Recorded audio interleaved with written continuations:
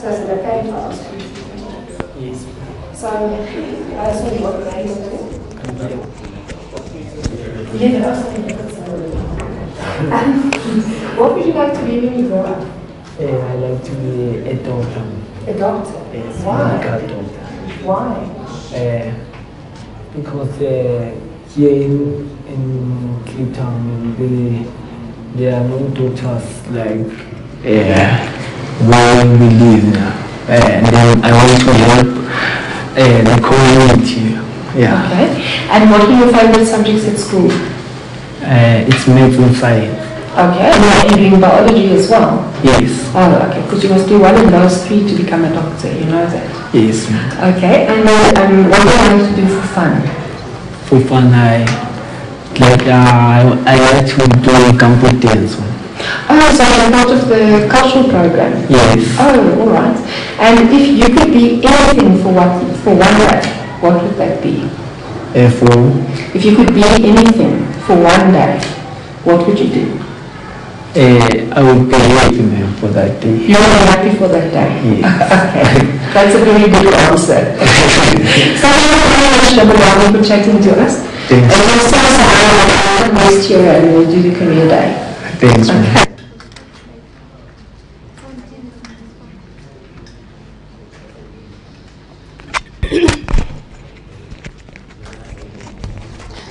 Okay, so that was a little bit of inspiration for you guys to start off with. I'm trying a new experiment today where what I'm doing is I am recording my lecture and then I will make it available online so that if you want to go and look at something again, or if you didn't understand something the first time, you can go and look at it again. All right. Also, on Monday, I was very ill. I'm still ill. I've got the flu, so I didn't really lecture in detail. So I'm going to make it available for the Monday people as well, so that they can also just get the proper lecture. So if I pass out or if I start talking incoherently, then you know it's the flu talking. All right. Oopsie. That was the bag. All right, so today we're going to be talking about project initiation. Please sign the attendance register and write your group number if you have a group number. If you're still battling with getting a group number and getting registered on My Tutor, don't worry about it. We'll sort it out when we start doing the group work, which we will do just now. Okay, so today we're talking about project initiation. So the main outcomes is that we want to be able to develop a list of stakeholders and we want to be able to develop a project charter. So why do you think it's important to identify project stakeholders? Can everyone please just switch their cell phones to silent?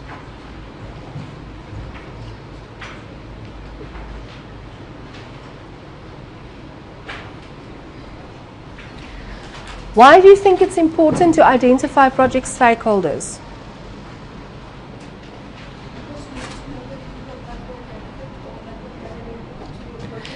Sorry, Senju, can you speak up? I didn't hear you. We need to know everybody that would influence a project, so it's important to identify everyone that would have influence. Okay, so we want to know everybody that would influence our project. Why do we want to know everybody that would influence our project? Kenny? Sorry? So, for the sake of involving them to meet the goals. Okay. Jeremiah? Because by excluding them in the process, we're going to have a problem of not finishing our project. So we need to involve them on a start meeting, and then we have to have a concrete information so that when you start a project, you know exactly what really the client is looking for. because even the client as well as the managers or the sponsors are the one who actually keeps us going, and we must know what is really in Okay. terms of All right. So if you remember our little picture of the tree and the swing, we need to involve all the stakeholders so that at the end of the day we deliver what the client actually requires. All right.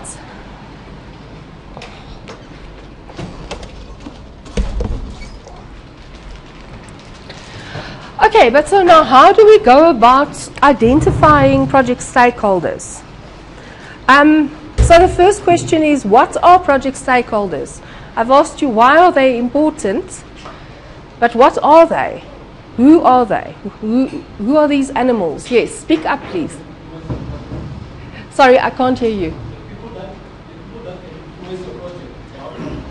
Okay, so they're people that can influence the outcome of your project. Yes, Yvonne?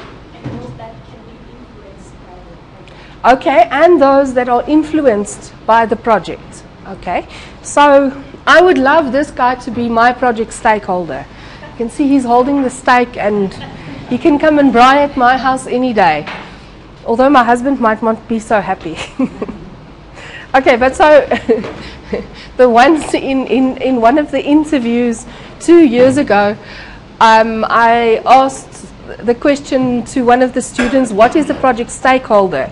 And they couldn't answer the question. So I said, is it the person that holds the stake at the braai? And my colleagues have been teasing me about that ever since. Right, so a stakeholder is not the person holding the stake at the braai. So if I ask you that question in the test or in the exam, don't give me that answer. This is the answer I want. So it's the person or organization that forms part of the project team. All right, so sometimes we forget that the project team is actually also a stakeholder, and or has vested or perceived interest that can be affected by the project. Can somebody give me an example of a very recent project that's in the news at the moment where they got the stakeholder management completely wrong?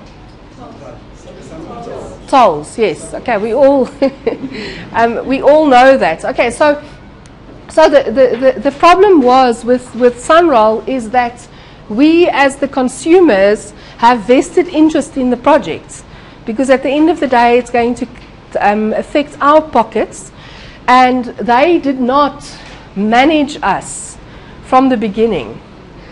They built the beautiful roads and whatever, and then one day suddenly we found out that we had to pay a fortune in order to use the beautiful roads. Okay, so they got their stakeholder definition wrong. And can you see that we're talking about project initiation, and stakeholder definition is one of the first things that we do. So right at the start of the project, we do our stakeholder definition. Okay, so here is just a list of typical stakeholders that you will find on a project. So clients, customers, owners, or other recipients of deliverables. So we can call those beneficiaries as well. Well, some of them, recipients of deliverables, are definitely beneficiaries. Okay, so in the Sunroll project, who are the beneficiaries? Yes. Car owners are supposed to be the beneficiaries. Who are the beneficiaries at the moment? The people that are pocketing our money. Okay, so there has to be an equitable return for all of the beneficiaries in the project. The end users, which in this case is also, for Sunroll, is also us and the beneficiaries. Functional managers, project managers, senior managers. So this you can see is part of the project organization. Then financiers or sponsors, joint venture partners, because a lot of these really large projects are done with joint ventures. environmentalists, and environmentalists are often those that can oppose our projects and can make our projects fail if we don't manage the environment and the impacts on the environment of our projects properly. Then society at large, and that's where projects can also sometimes fail if you forget that there might be an impact on society at large, and society at large might come and toy against your projects if you don't manage them right from the beginning. And then the project team members. So in the final analysis, we can take all of these project stakeholders and we can classify them as beneficiaries and supporters. So those are the people that are on our side, that want our project to succeed and who will benefit from our project. Opposing parties. So these are the guys that don't want the project to succeed for whatever reason. Sometimes that would be for political reasons. Then we have team members and other contributors, because the team is the core team of the project, but remember that we sometimes subcontract parts of the project, and we sometimes get sponsors for parts of the project. And so they would be part of the contributory bodies. And then the last one is the regulatory bodies. Now, it's important to understand that regulatory bodies are people with teeth, or bodies with teeth. Okay, so they can bite us, they can do something, fine us, they can basically stop our project. Okay, so typically if you think about building, a building inspector is part of a regulatory body, and if they come and inspect your building and it's not up to standard, they can make you break down what you've built up to there and redo it. Okay. The important thing to note as well, which I find that the students, especially when you guys do your individual assignment, don't realize, is that a standard is not a regulatory body. Okay? So the ISO standard is not a regulatory body. The regulatory body is the body that enforces the ISO standard in the organization. Okay, so if you are ISO certified and your project has to meet a certain ISO standard, who enforces that ISO standard in your organization? Do you want to give me some examples? So the quality auditors, yes. Any other examples of who enforces the ISO standards on your projects?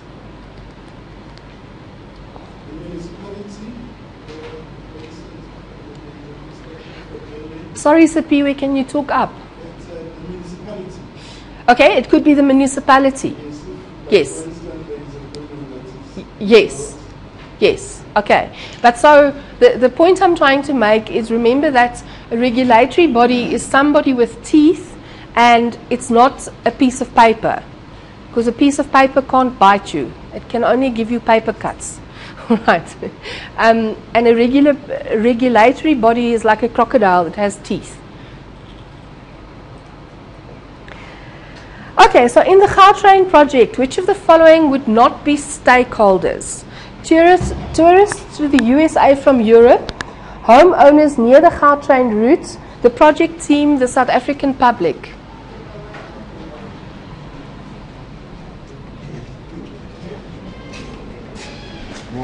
Hi. Hoe is jy nou besig met die klas?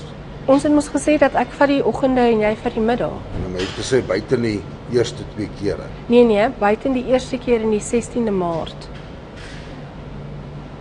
Ja. Nee, jy het nie vir my die datum gesê. Kyk, ek was verlede week hier, of voorverlede week. Ja. En die volgende week is ek in die oggend. O nee, ekskuus, ons het mekaar dan misverstaan. Want is die 16de Maart wat die ding is. Ja, jy het dit vir my gesê nie. Wel, sal jy omgee as ek asseblief vanoggend aangaan want ek voel baie siek, ek het griep. So ek wil net klaarmaak en huis toe gaan. Ek is baie jammer. Maar dat is my hele storie deur mekaar.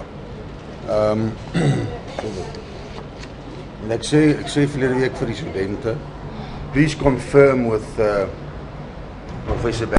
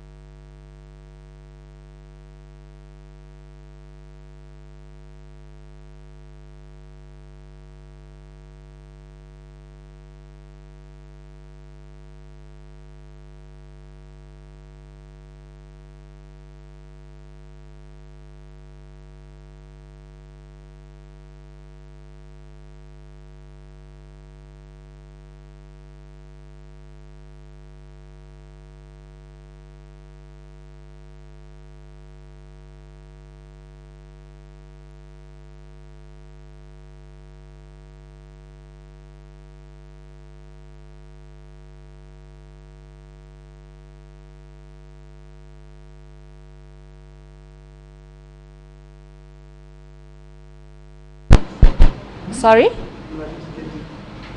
I'm going to lecture today until 11, and then Mr. Heinemans is going to lecture. It just means that some of the group work that you were meant to do in class, you're going to now have to do outside of class. So you can always stay afterwards and do your group work. Okay.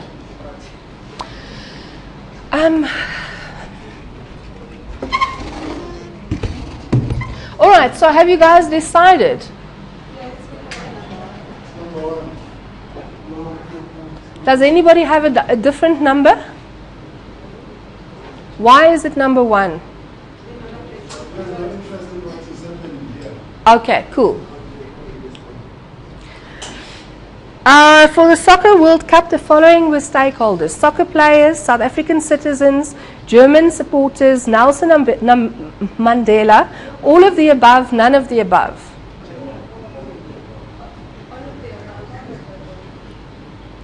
Okay, so who says it's 1? Put up your hand. 2, 3. Do you say 2? Okay. 3. Okay, 4, 5. Okay, so the majority say it's 5. Or I didn't say 6, 6.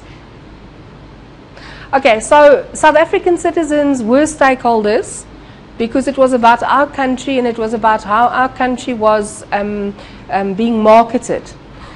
German supporters definitely were stakeholders because they came all the way from Germany to come and support, and if you remember on the news there were pictures of these huge screens that they put up all over Germany for German people to go and watch the games, etc., etc. Nelson Mandela definitely was a stakeholder. Unfortunately, he wasn't at the opening match, but he was at the closing match. And he's like one of the icons of South Africa, and he definitely was a stakeholder. Sorry? He was part of the negotiating team. Yes, and he was part of the negotiating team. And he's part of South African citizens. Exactly. Okay, so that's a very interesting remark, Ina, is that sometimes sometimes something like South African citizens is a very broad concept, and Nelson Mandela is also part of that. But sometimes we would like to take him out and make him a specific stakeholder, because he has to be specifically managed differently than what we would manage the South African citizens. Okay, because remember, we identify stakeholders because we need to know who they are so that we can manage them. All right. Okay, so then we categorize them according to beneficiaries and supporters, opposing parties, team members and other contributors, and regulatory bodies. And we've already discussed that on the slide, and you will see on the handout that I'm going to give you a little bit later, you know, when you put this into your charter or into your project plan, it's easy if you just use a table like this, because then everybody can see who are the stakeholders and what is their impact or effect on your project. Okay, so when building a house, the municipality would be a beneficiary or supporter, an opposing party, a team member, a regulatory body. Who says it's 1? 2, 3, 4. And the rest of you? Okay, so do you see that the municipality would be the regulatory body because they come and check if everything is fine, and they can bite you because they can make you break the thing down if it's not fine.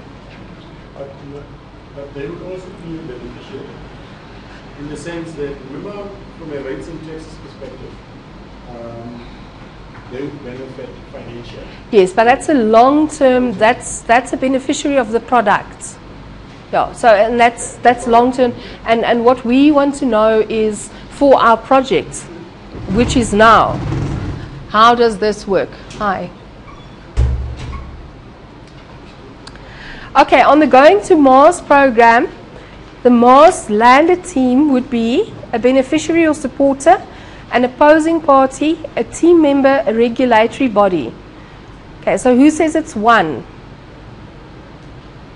2, 3, 4. Okay, there's some people here that don't know. I'm meant to have clickers for these questions, but I haven't got the clicker software, so I must just get it, and then from next time we'll do it with clickers. Come in.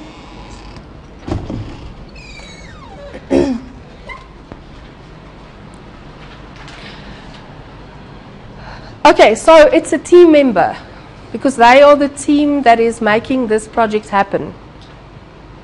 When building a nuclear power station, Greenpeace would be a beneficiary or a supporter, an opposing party, a team member, a regulatory body.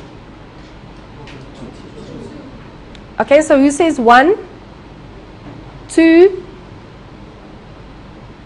3, 4. Okay, so Greenpeace is not a regulatory body because they don't have teeth. They are a non-government organization, and they mainly oppose things like nuclear power stations by protesting, etc., etc. But they have no teeth in terms of the law, all right? And so that's why they would be an opposing party. Okay, so are there any questions so far around stakeholders? No questions. So you're all fine, you're all going to be able to identify stakeholders easily. Okay, so guys, I want to just talk to you. We said that we're going to do the career day at Kliptown Youth Project. Subsequently, on Monday, because look, there's the evening class on Monday, and then there's you guys on a Friday. And on Monday, there were 8 groups, and they have pretty much covered a very wide spectrum of careers already. And so I was wondering whether it would be okay with you if instead of taking you guys to Kliptown, we go to Hammanskraal. Because I have contacts in Hammanskraal as well, and we can set up a career day, we can get a hall there and everything. Okay, so is there, who would vote that we go to Hammanskraal? What I will then do is I'll go there and I'll get some photographs and some background information for you there as well. And then we will then go on the 27th of July, because classes start on the 20th. And in the second semester, there are only classes for you guys, there's classes every second week. So the week in between, on the 27th, we will then go to Hammanskraal. Okay. Who votes yes, that you want to go to Hammanskraal, that it's fine? Okay, who doesn't want to go to Hammanskraal? Okay. Fine. So I just thought that then our project actually makes a contribution in two communities, and it then again gives you guys the opportunity to choose careers that you want to choose, because otherwise I would have to put up the list of what has already been chosen, and you would then have to fit in with that, and I think that's not very fair. Okay. All right, so for you guys, the Kliptown will now change to Hammanskraal. I haven't changed it yet on the charter, but at this stage, at the high level planning stage, it's not really that much different. Okay, and so when we go into the detail level, I will get the detail level information. Okay. All right, I'm going to skip this for now. Because we're going to look at the high-level charter, which I've written, which has the stakeholders, and then you guys are going to spend some time in your groups looking at the stakeholders and all the other things that are in the project charter. Okay, so a project, yes.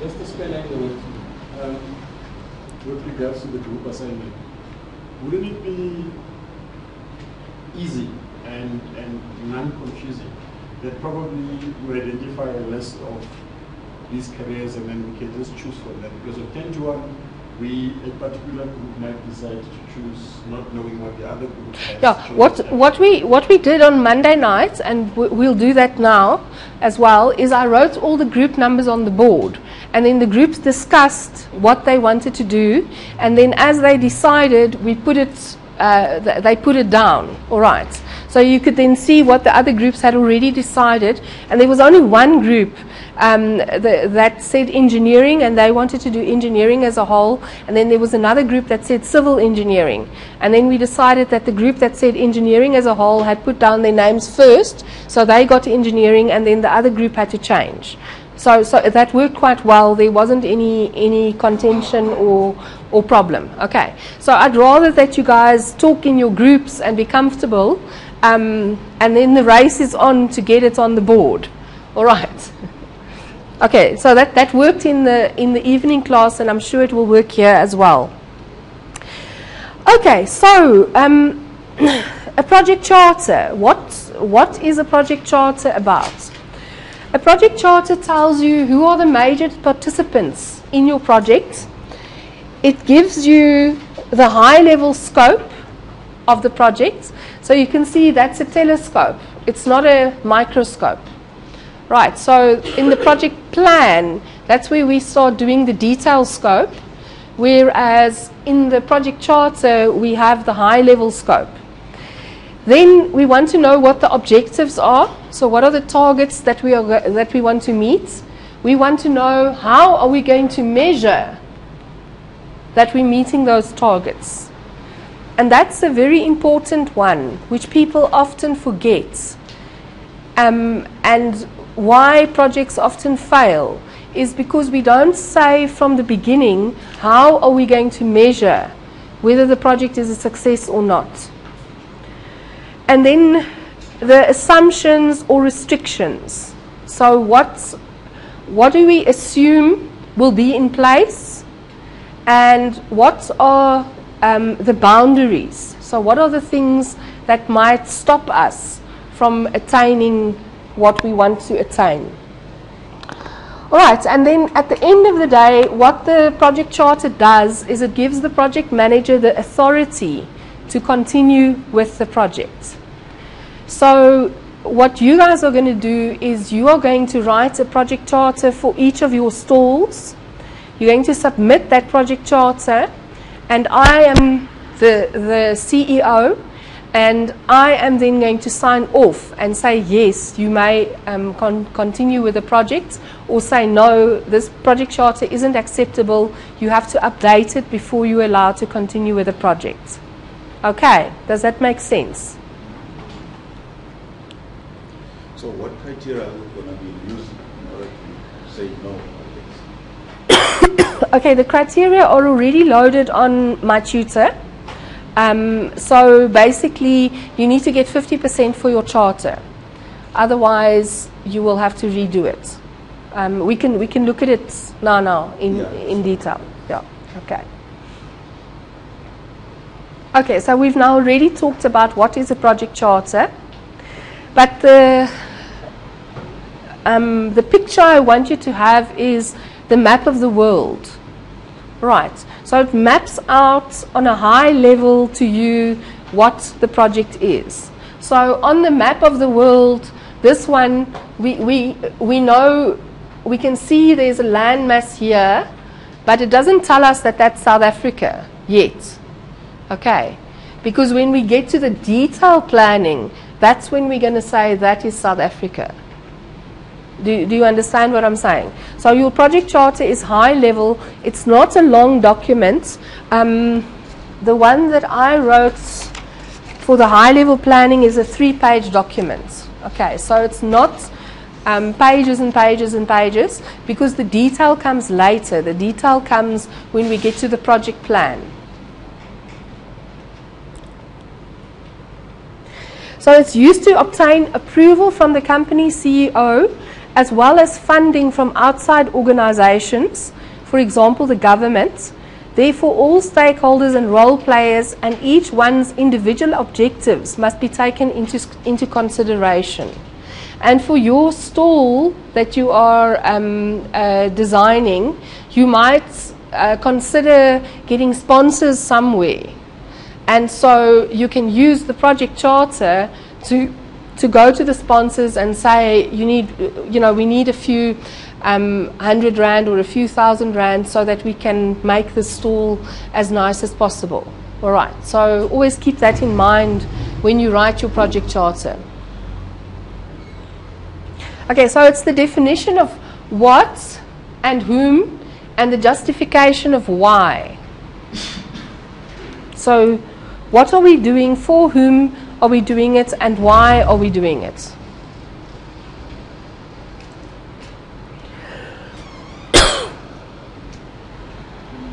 Hi. I just want to check this key body at the back. Okay. All right, so here are the main components of the project charter. I'm not going to talk through them now because I will open the handout and then we can talk through it in a bit more detail. Okay, so we've now got to the handout part. So, okay, at this stage I'm going to stop the recording. No.